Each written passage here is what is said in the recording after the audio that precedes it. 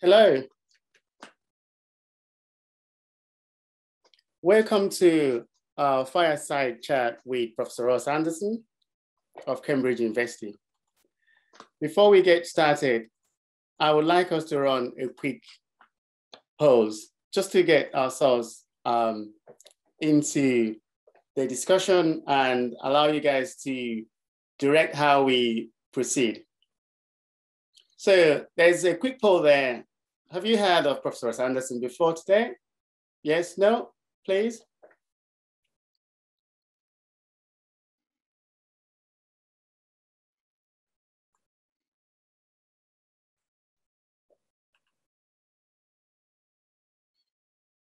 Okay, I would like to get the result of that from the team, see what you guys think, and that will shape our discussion. Okay, that's really interesting. So Ross, with that, I would like to hand over to you to tell us a little bit about yourself so that some of our audience who are not aware of your background at least get to know you in person. Thank you, sir.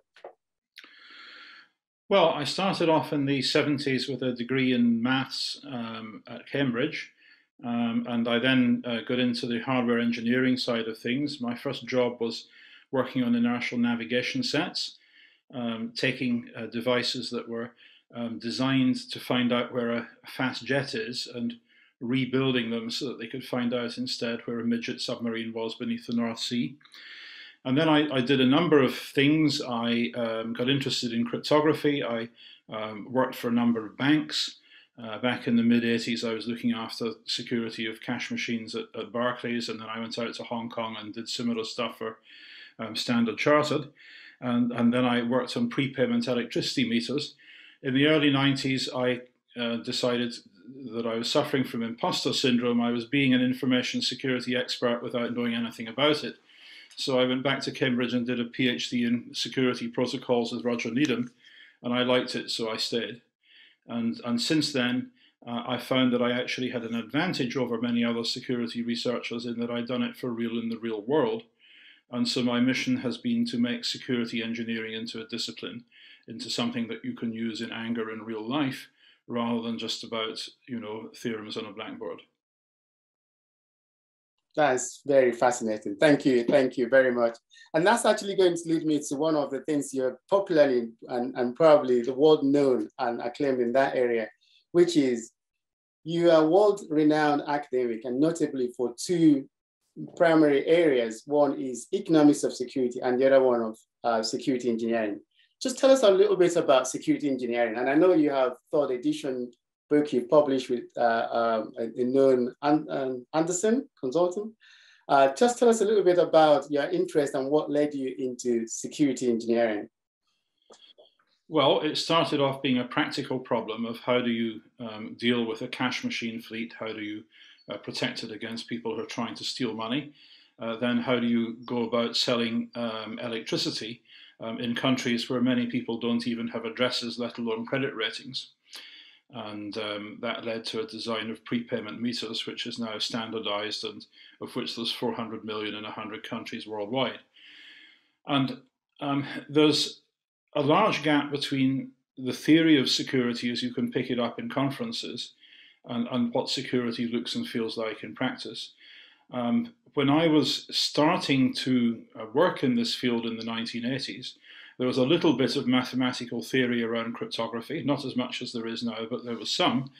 And there was a little bit of theory around access controls, the mechanisms used by computer CPUs and operating systems to limit access to particular processes. But there was nothing else. The rest of it was, folk wisdom, snake oil, and so on. And one of the things that we discovered early on is that the way in which cryptography goes wrong, for example, with cash machines in banking, is very different from the threat models that people talk about in academic papers. In academic papers from the 1970s, the debate was about whether the data encryption standard had long enough keys, or whether 56-bit keys were so short that somebody would eventually be able to do key search. And sure, as everybody predicted, by the late 1990s, people could do key search. and the EFF built a machine that duly did it. Yet to this day, there are millions of electricity meters which rely on DES and similar algorithms to protect the power company's revenue, because in such an application, key search isn't actually a problem.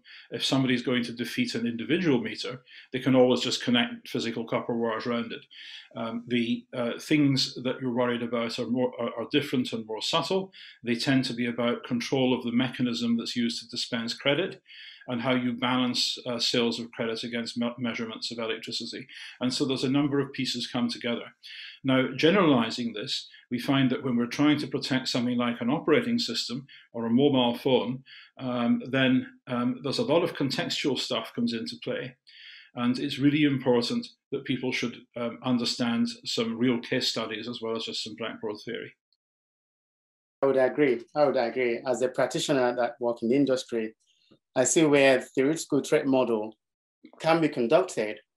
And if you were still to go on and execute that deployment in real life and deploy it, when you carry out a penetration test, you still find some holes.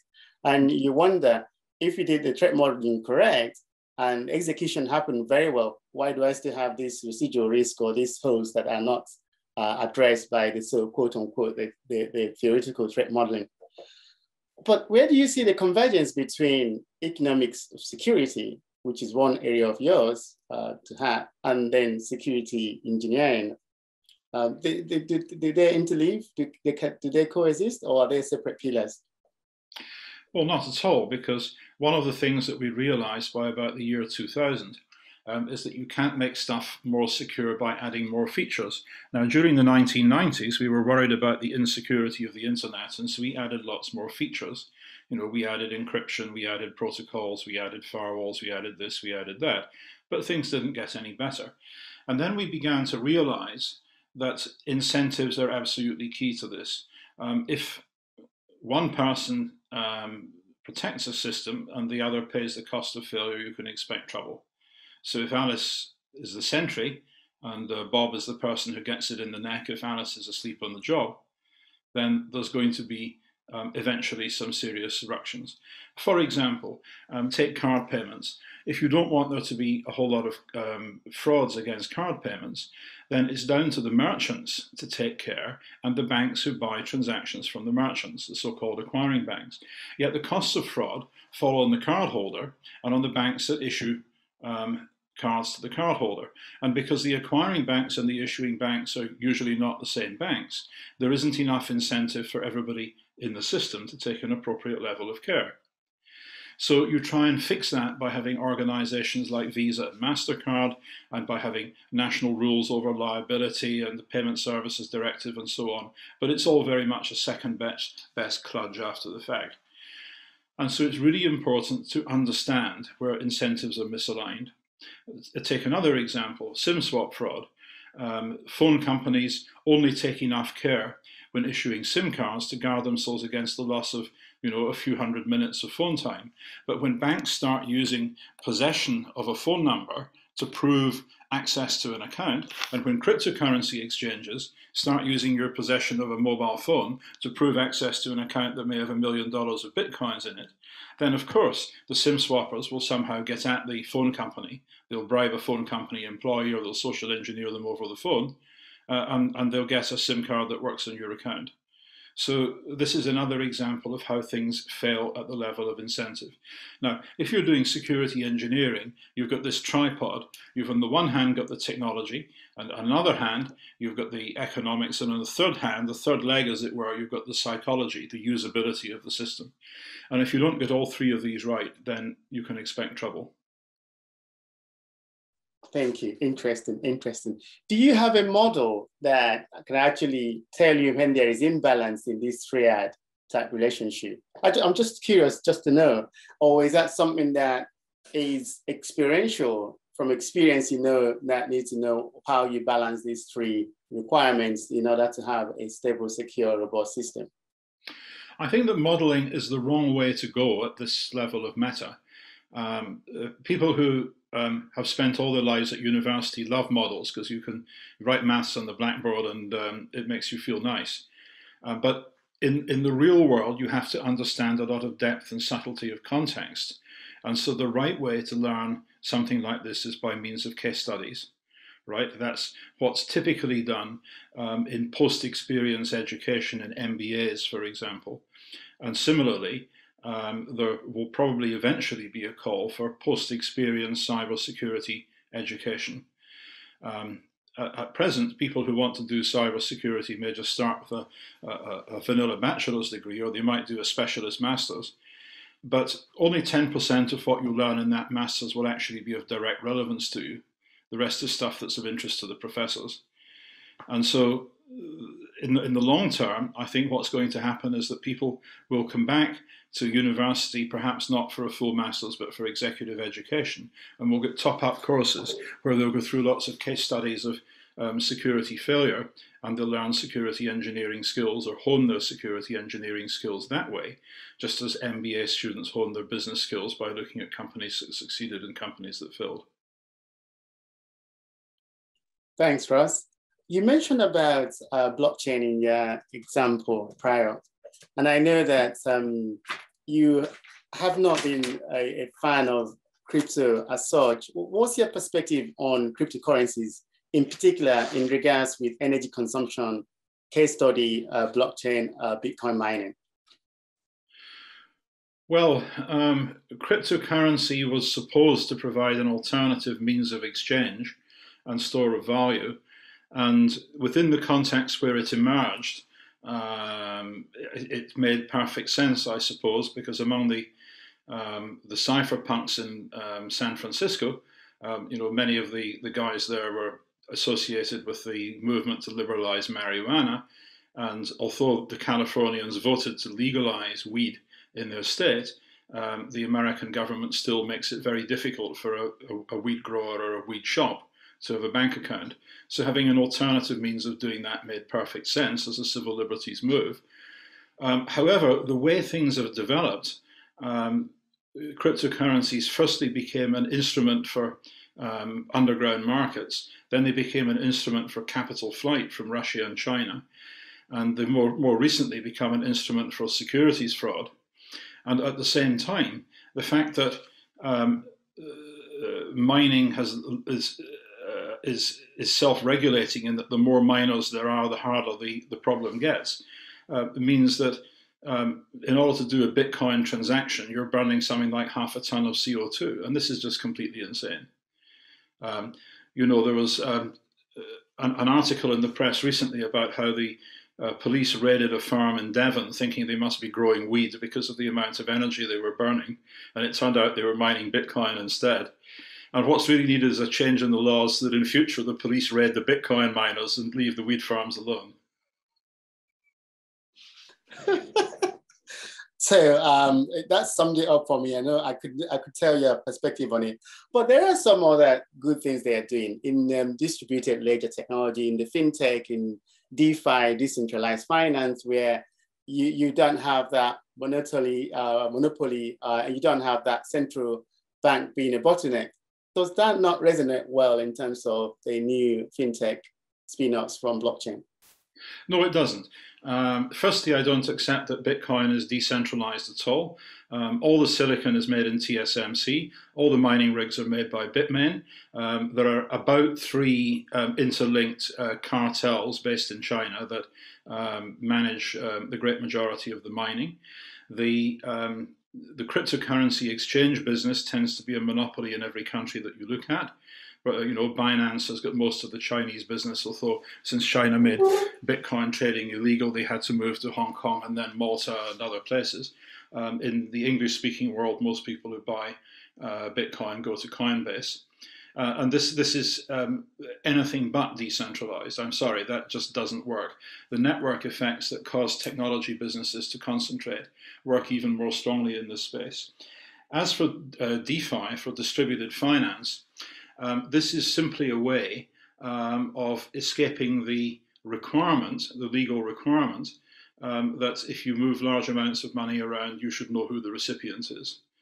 Now, the rules in America say that if I go into Coinbase, for example, and I buy $1 million worth of Bitcoin, and I want to send these to some ransomware operator in Russia, then if that operator is not using a wallet which is hosted at a recognized exchange, then Coinbase will have to go and get a copy of his passport and gas bills and so on, like he was opening a normal bank account. And how people get around this is that they go to cryptocurrency exchanges in countries like Switzerland and the Czech Republic, which pretend to keep proper records but don't really.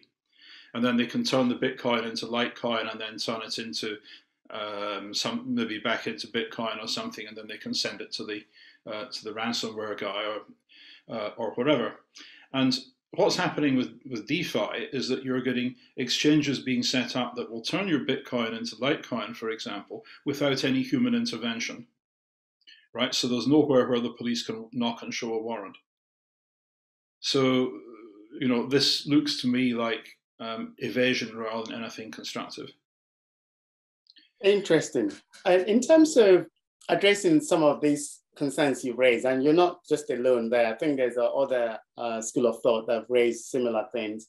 What do you then propose? Are we going to go down the regulation? Because I hear recently in the US and very many other people, apart from the ESG aspect, which is the environmental, social, and economic governance aspect, there is the call for regulating blockchain and any thing to do with DLT. What's your opinion on that? Well, we've already got an awful lot of laws about banking as a result of hard experience over hundreds of years in both Britain and America, and in fact elsewhere too. And the current blockchain operators simply ignore all these laws because it's convenient for them to do so. Now, you may recall that when Uber started, they just ignored all the taxi laws everywhere. And then eventually people noticed that Uber drivers were driving 10 or 12 or 14 hours a day, and that Uber drivers didn't get police criminal record background checks. And if they raped a passenger, then Uber wouldn't report it to the authorities or help with getting information. And eventually Sadiq Khan, the mayor of London, says, listen, you guys, you say that you're a platform, not a taxi company, but you're wrong. You're a taxi company and I'm pulling your license. Right? And then Uber panicked and they sued and they got rid of their old CEO and got a new CEO.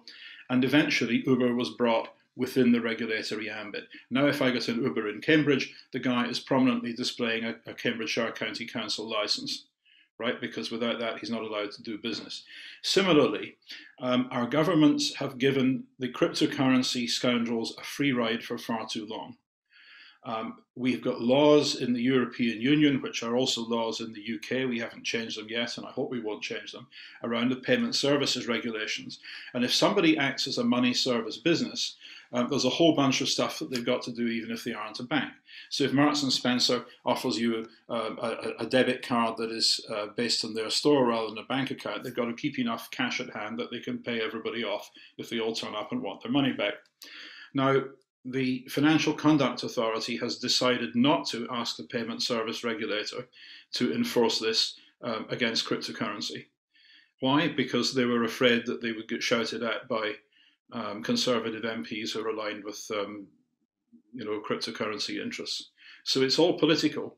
It's the same kind of game that Uber was playing, and eventually the cryptocurrency business is going to be brought to heel and forced to obey banking and securities law like everybody else. And these laws exist to stop people being ripped off at scale. Thank you, Rod. One of the follow-up question there is that do you propose a more traceable consensus algorithm for truly distributed ledger? Because you mentioned about it's not quite distributed. It could well be centralized or cross-distributed amongst more known hands or geographies. Is there a proposal then for a more traceable consensus algorithm? Well, what's actually happening is that the world's central banks are seriously thinking about having central bank digital currency. Now, that quite possibly doesn't mean very much more than being able to open an account at the Bank of England. In the old days, like 100 years ago, you could open an account at the Bank of England, but eventually the bank stopped accepting new customers. And eventually it was only a few old aristocratic families still had accounts at the Bank of England. But there's nothing that would stop them doing that again. At the moment, it's basically only banks who have accounts at the Bank of England. But the Sveriges Riksbank, for example, the Swedish central bank, is now exploring the possibility of opening its interbank system to payments that would be settled through Swish, which is a payment system that all Swedes use. And if that happens, then you end up with ordinary citizens being able to bank with the government's bank and being able to use a card or whatever you get given in normal commerce. That raises all sorts of issues. Do you want the government competing with the commercial banks? And if so, should they charge a negative interest rate and so on and so forth? But these are, respectable payment systems. They're not Wild West payment systems like Bitcoin. Thank you. Recently, I know the UK, in fact, also the US, they have put forward a proposal to have their own crypto or digital currency, okay?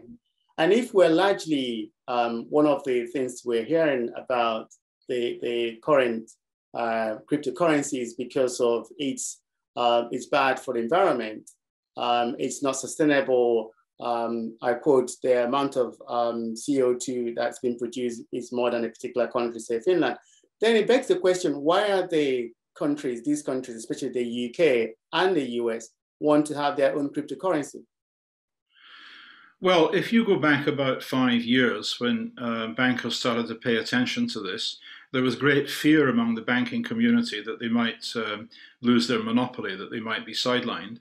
And there was a panic-stricken rush in the world's central banks to go and acquire expertise at Bitcoin, and a number of consultants unscrupulously sold them all sorts of weird proposals and pilots and prototypes. I think most people would now realize that if a central bank makes bank accounts available to ordinary people, then that's not really a big game changer. There are a number of things about the existing banking system that are substandard and that could do with getting fixed. How they're getting fixed at the moment is by means of fintechs, which use open banking to access people's bank accounts to do overlay stuff on them. For example, giving you a cheaper means of sending money to relatives overseas, or giving you a way of shopping around to see where you can get the cheapest mortgage. That's where the cutting edge of innovation is there, at least in developed countries. In developing countries, of course, you've got mobile phone payments, which have been revolutionary in a number of countries in Africa and South Asia. Thanks. Moving course a bit and changing direction. So we're currently faced with transparency and trustworthy in AI. Whether it is AI being used for what we call high-risk area in deciding who gets a loan, who doesn't get a loan, or high-risk area in terms of autonomous driving, in areas where it's used for facial recognition for crime and various other things. So the call there has been about fairness and reducing bias in AI. What's your take, and what do you recommend in your personal perspective on that, and how to make address these current societal concerns? Well, what we've seen is that AI came across us in a number of waves. Now, until about 2012, there was the slow adoption of machine learning techniques for things like spam filtering, for things like antivirus detection, and abuse detection of various kinds, for example, in firewalls. Round about 2012, you had two groups, one in Canada and one in Switzerland, found that deep neural networks could do really, really well at recognizing images. And that, of course, kicks off a revolution with a number of consequences. Some of the consequences are direct. You can now build CCTV cameras that can recognize people individually out of databases of hundreds of thousands of persons. And that was never possible before. So the kind of things that we saw in the movie Minority Report could now come to pass. However, for the most part, what's happening is that lots of people have been carried away with enthusiasm for what the technology can do, and they haven't stopped to think about the basic security engineering aspects. For example, people who use neural networks in machine vision in cars in autonomous driving tend to be freaked out by the possibility that someone might put up an adversarial image, some kind of nasty pattern that they project onto a bridge which causes the car to swerve and crash. But this, I think, isn't such a big deal because it's always been possible to cause cars to swerve and crash. Right, you go to the roadworks, you kick the cones into the hole in the road, and the next car that comes along crashes into the hole. Right, that's been the case for decades. Does anybody lie awake at night worrying about it? No, if it ever happens, you arrest the little so-and-so who did it and throw him in jail. End of story. So rather than making machine vision systems less capable out of a worry about adversarial images, a better approach is to teach these systems to learn when they are under attack. In other words, to have an alarm system which says, you know, cripes, I'm seeing something now that's really confusing. I've not seen this before. Better beep and wake up the driver. You know, that's a better approach to that kind of threat. Another example is that people who build machine learning systems haven't stopped to think about what happens if somebody does a service denial attack on them. For example, by choosing confusing sentences to go into a natural language processing system. So you just tell the NLP system a conundrum or a joke. You know, time flies like an arrow, fruit flies like a banana, and Google Translate sits there and scratches its head because it can't figure out what's going on. So we played around with this stuff a bit, and we found that you can really bamboozle machine translation systems and toxic content filtering systems. We're going to be publishing work in the next week or two about this. It's still in the responsible disclosure phase, but the basic idea is that if you use bad characters, if you use, for example, Cyrillic characters in an English text, a Cyrillic A looks exactly like an English A to a human eye, but to the machine it looks something rather alien. Right? And in this way, you can poison text that's inputs to a natural language processing system. What you can also do is use the Unicode characters, which will cause text to run back to front instead of front to back, which you use if you're putting Arabic into an English newspaper or English into a Hebrew newspaper. So I can send you an email in German which says, pay €1,000 into account number 123. And if you stick it in Google Translate, it will come out in English as pay €1,000 into account number 321. There's all sorts of stuff you can do with this. And the reason is that the machine learning developers don't care about security. They don't think about security. It's somebody else's problem. They've not read my book. They don't realize that you should check input. You should sanity check output. You should check runtimes. You should do all sorts of sampling checks and cross checks, right? And you should always be suspicious, you know, of the kind of things that are in a reasonable threat model. But they don't do that. They say, you know, we're just doing the machine learning and everything else is somebody else's problem. So there's fundamentally an engineering failure here. Thank you very much for that. There's a question here. It says, that's from Caroline Sweeney. I said, Professor Anderson, really interesting talk so far. Do you think we are too focused on detection/incident response with cyber attacks rather than focusing on preventing them in the first place? There's a follow-on there to say, we know that detection doesn't stop all the breaches, cyber breaches, but most of the effort and resources put there rather than building security into systems from the design phase. What do you think? Well, there's a whole bunch of stuff that you can do to try and push back on crime. Crime prevention comes in its primary, tertiary, and secondary, and tertiary forms, and you try and stop people offending. You know, whether by educating kids who seem to be about to go astray or deterring people who are thinking of doing bad stuff. And the National Crime Agency does do stuff with kids who seem to be on the brink of offending. And tomorrow, on Wednesday, President Biden will be talking in Geneva to President Putin and reading the Riot Act about the fact that Russia gives sanctuary to cyber criminals who do ransomware. And if this leads to a treaty which enables Russian cyber criminals to be extradited to America, then presumably that will have a good deterrent effect. So yeah, That's one of the things that you can do. The other things that you can do is include changing the technology frontier so that crimes become more difficult to do. And the reason that we've got so much ransomware at the moment is, quite frankly, that we've now got cryptocurrencies like Bitcoin, which make it feasible to collect a $5 million ransom for the first time. You know, it was never easy to do extortion in the past, right? I mean, it was easy enough to kidnap the heiress or her dog. But when you then phoned up her father and said, leave $1 million in a carpet bag under Waterloo Bridge, well, hey, that carpet bag was going to get followed. It would maybe have a radio transmitter in it, and you'd get caught. Thanks, that's really interesting.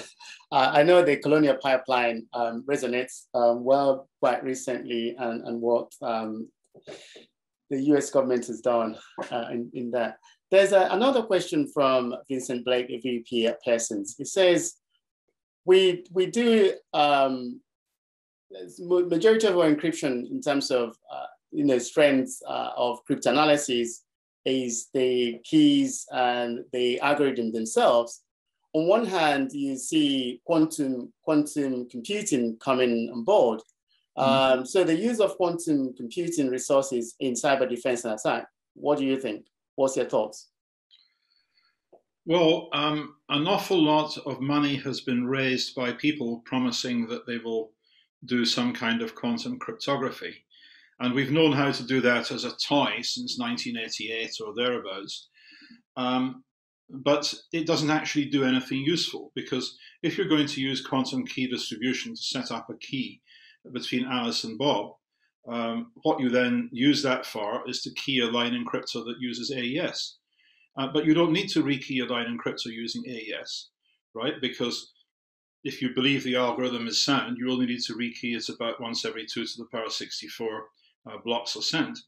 And line encryptors don't live long enough to send 2 to the power 64 blocks. So it's a waste of time. So, and if you did have to rekey them, we've got mathematically provably secure ways of doing that. And so if you're trying to sell a physics way of doing it, you have to deny the mathematics in order to create a job opportunity for the physicists. So this is all highly unsatisfactory. And I'm not even sure that I believe many of the security proofs based on entanglement that the quantum crypto people offer.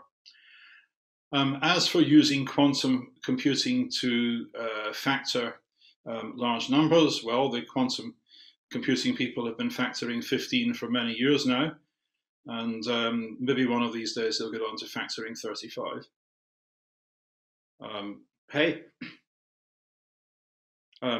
From their point of view, this has become an absolute goldmine.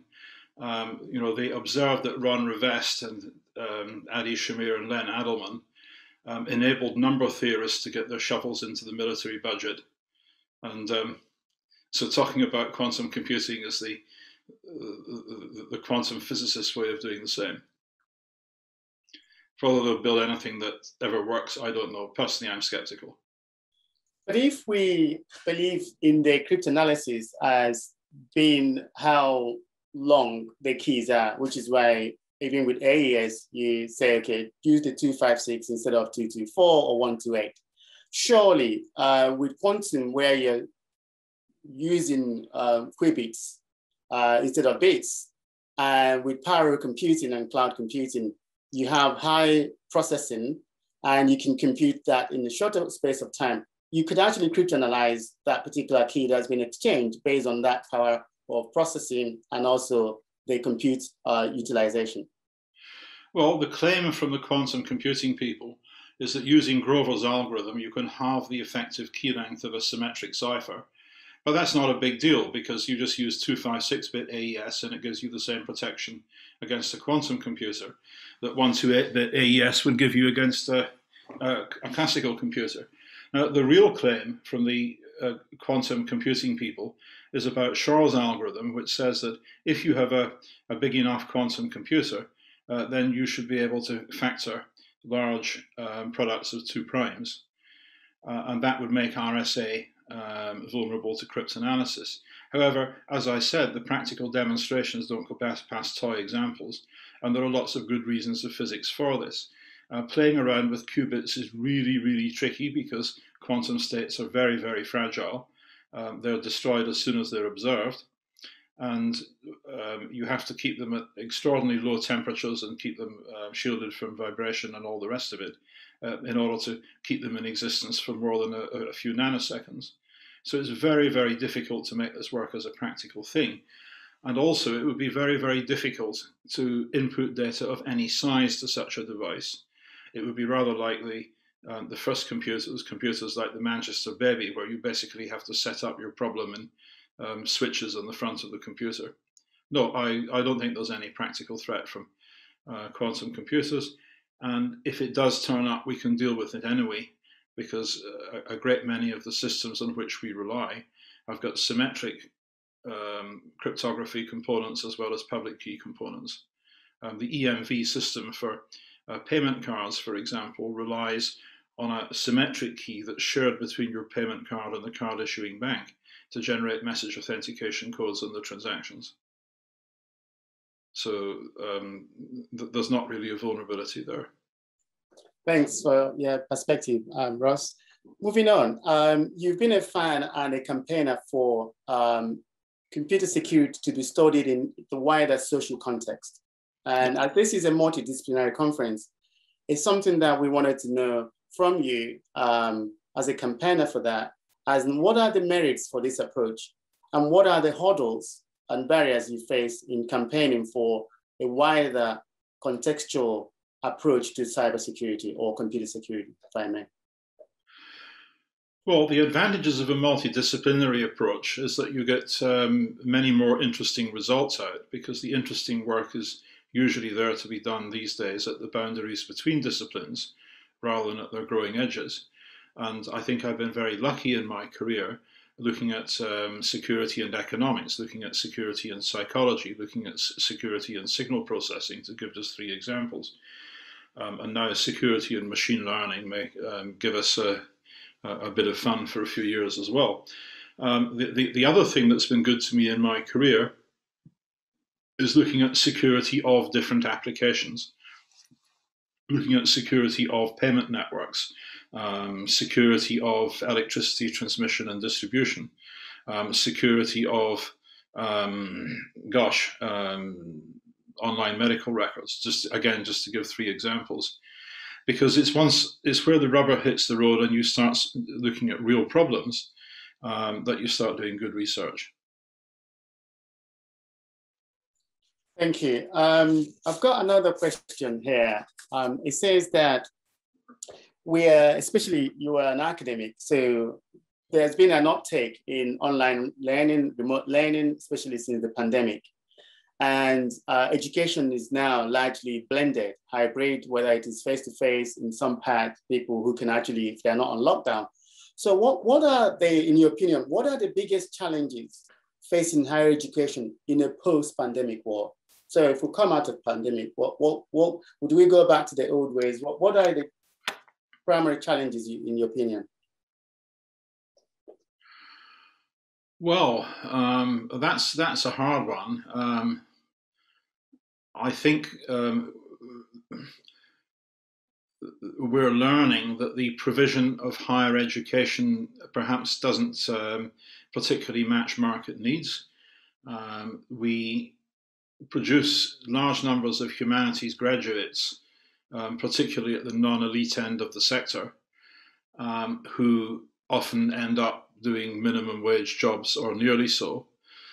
You see, in the traditional way of higher education, the way it was organized, higher education would do 2 things. The first was human capital.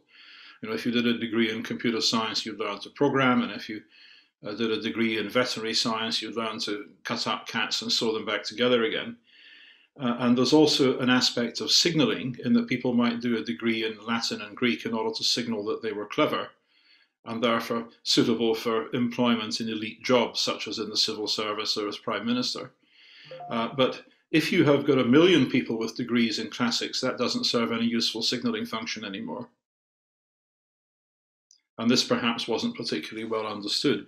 At the same time, where Britain has gone wrong as the Auger report pointed out, is that we don't have anything like enough practical further education to make people good at doing regular jobs. The number of people who get trained in apprenticeships is very much lower than it was when I was a youngster.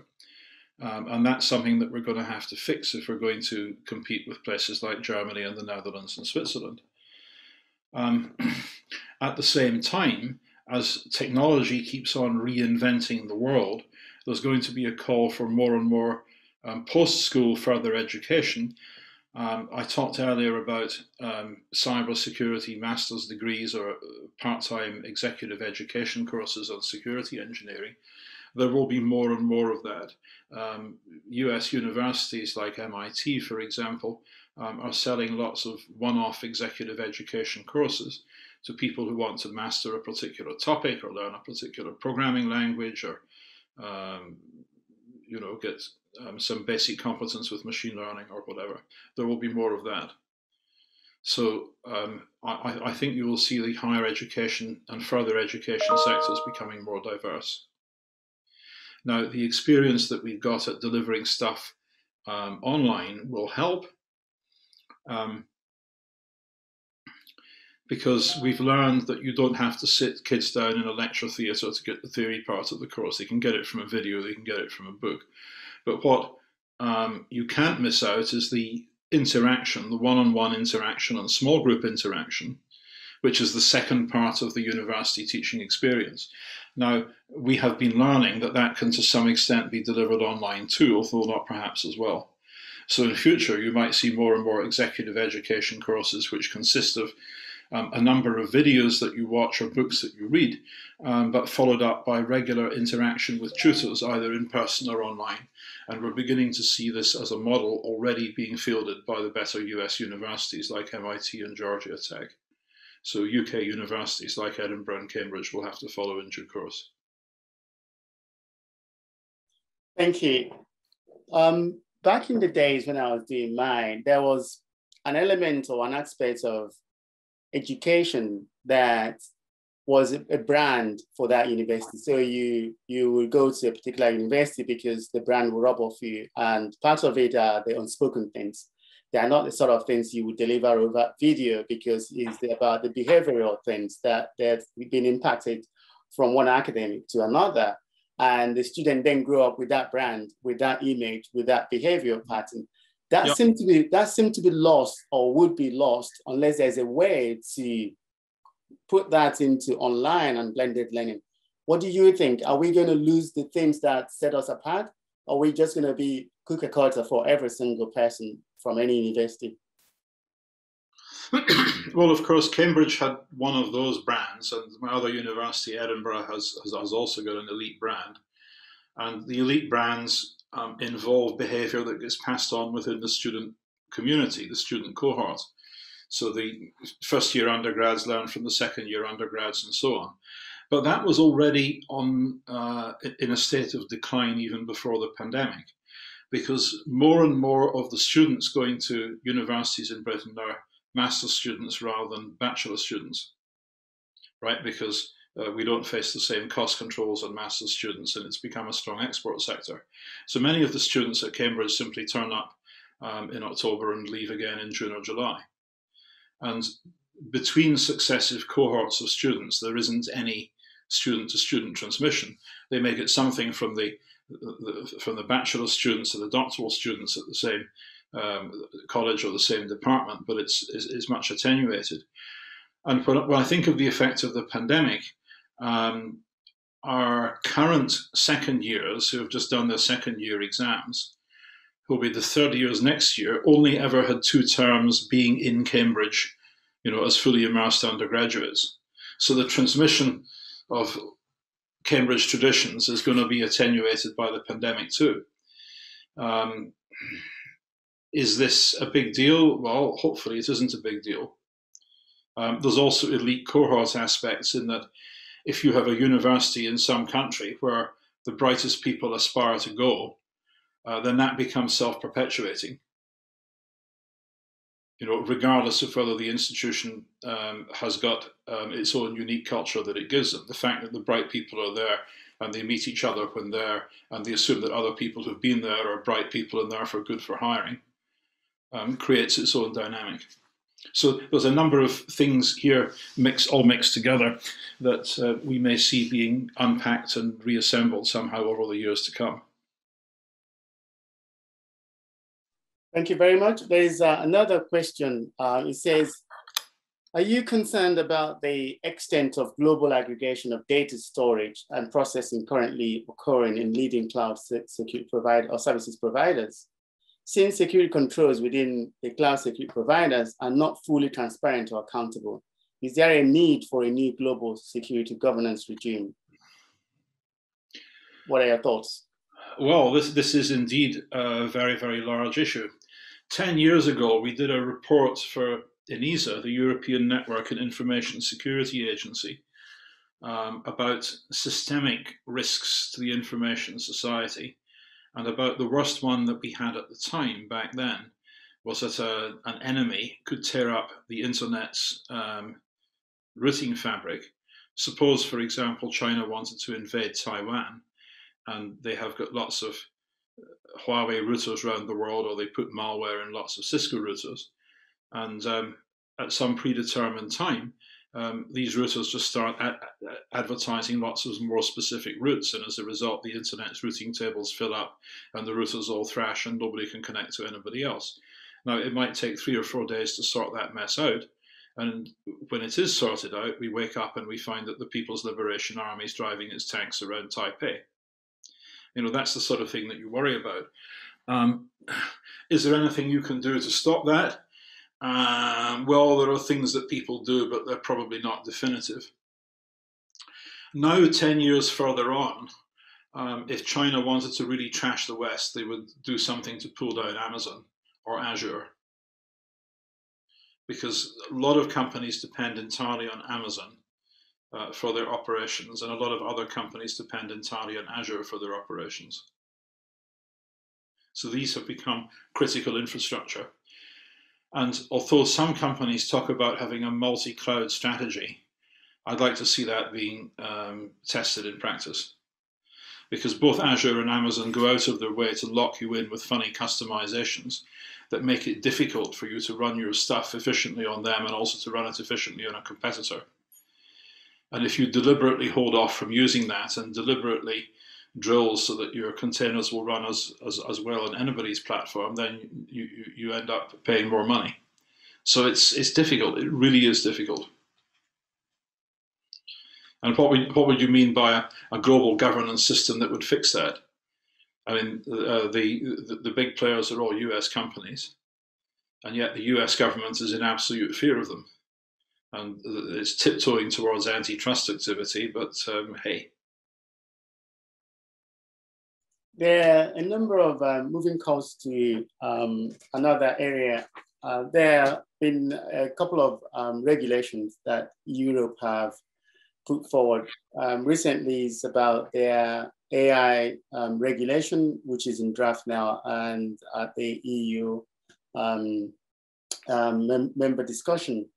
And I don't think that and one of the things that they're saying within the AI regulation is about how we apply AI in areas or domains they deem as high risk. There isn't any in the UK now. What's your opinion about regulation in general, and has that helped? And is that something that we need to embark upon in order to make the UK a better place to do services and enjoy the new ecosystem of interconnection, and also a place that people can trust in doing business? Well, I think the UK gave up any pretense at being a global player with Brexit, because the view in Silicon Valley is that privacy regulations are made in Brussels because Washington doesn't care and nowhere else is big enough to matter. Right? And when the UK Parliament tried to summon Suck to one of their hearings, he just ignored them. He went to Washington and he went to Brussels, but Britain doesn't matter. Right? I'm sorry, but that's the simple reality of it. So the best that Britain can hope is that we'll get decent privacy standards and safety standards set by the European Union, and that we'll be able to benefit from them, by sheltering under their lee. Now, of course, there will be players who will go to the government and say, well, you did Brexit, you should abolish these stupid European regulations, Brussels red tape. The people voted to get rid of Brussels red tape. But you'll usually find that that results in people getting poorer service. It'll result in more dangerous goods and products. It will result in more privacy violations. It will leave the UK as exposed and as inconsequential as the typical less developed country.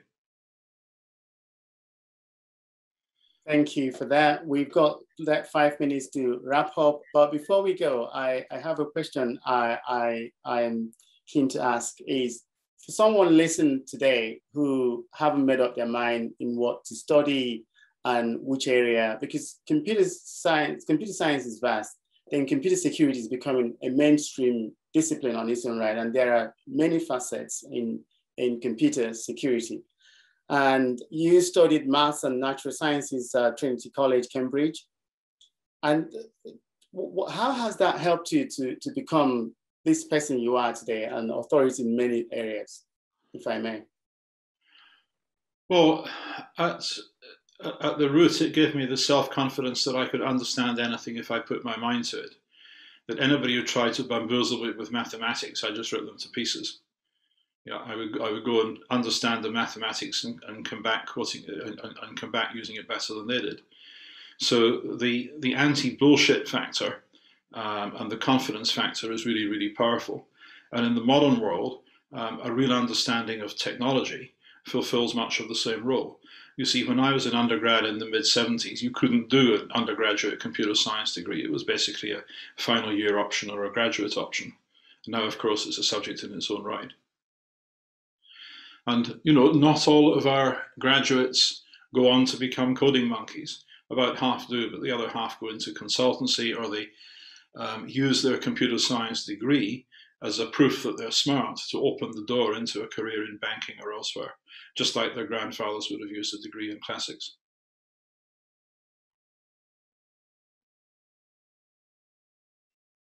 So in terms of now that it's become a major to study computer science, and if somebody wanted to do anything today, what would be your advice to someone, now, not several years ago? What would be your advice in terms of what they should do in order to better their career or enhance their career? Well, there's a whole bunch of things around career advice. If you want to make money, you shouldn't aim at academia. That's for sure. Unless you go to America or Switzerland, where people get twice what we do. But one of the questions is, are you a big company person or a little company person? Do you like the idea of being one programmer in a team of 1,000 people at Google or at Barclays Bank or somewhere like that? Or do you rather prefer the idea of working in a startup where there's, 2 of you working on the Android app and 2 on the iPhone app, and there's a couple on the server, and then there's 4 people, doing the sales thing, ringing up prospective customers, and you've got the CEO ringing up the backers and asking for more money, and you're all in one room together. Would you rather like that kind of environment where you can see the whole business operating in front of you? Or would you rather be a small cog in a big machine? Another thing to ask is whether your skills are primarily deep geek skills or primarily people skills. Do you like the idea of going out and selling or coordinating activity? Or do you think that you would be better off with your head down, staring at a small piece of a large infrastructure and trying to make it better? And these are down to people's interests and aptitudes and personalities. We'll wrap it up there. Thank you very much, Ross. It's been fascinating and lots of insight. I've made a lot of notes myself, and I've quite enjoyed your talk. Thank you very much. Well, thank you for the invitation. Thank you. Speak soon. Cheers. Bye for now. Good,